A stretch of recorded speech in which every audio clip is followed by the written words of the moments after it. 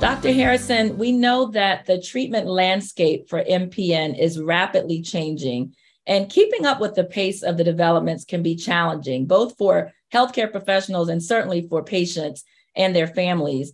So I was wondering if you can give us a general overview of the treatment landscape and maybe highlight anything that's new and in development that you think would be helpful for the audience. Well, sure. I think, this is obviously really interesting, very important. It's a fast-moving field.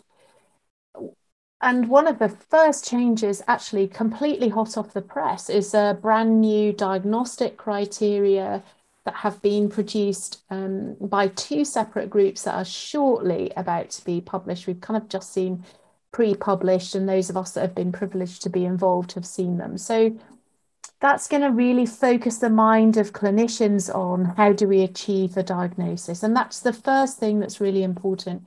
Get an accurate diagnosis.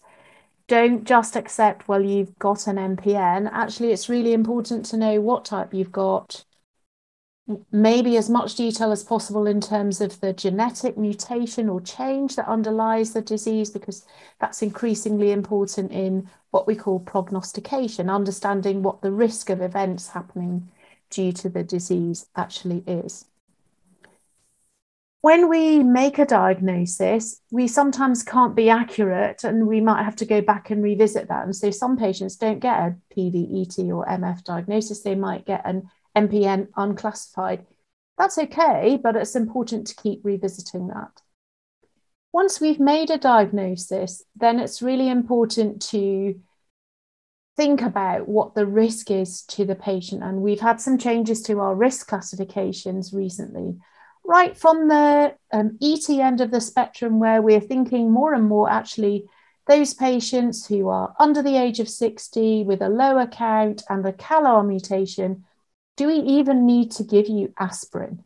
Because we might be increasing your risk of bleeding.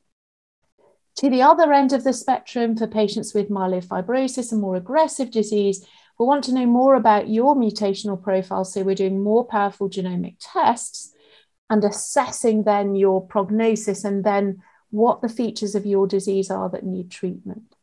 And there are lots of changes, which I think we'll get into later in our conversation here, and lots of new options, which are really important.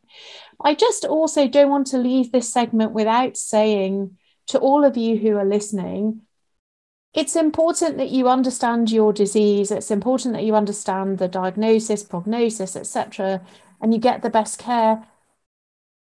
But that's maybe not enough. You need to know that you're taking good care of you. And that's something that's really important to all of us. So you need to know that you're managing your vascular risk. Don't just think about your blood. Think about the fact that, if you're smoking, quit smoking. If you're drinking too much, cut it down. If you're not walking enough, walk more, lose weight. The majority of patients with MPN actually have a problem with a blood clot, not a further complication of their disease. So maybe we'll stop there and then we can dive in a bit more deeply.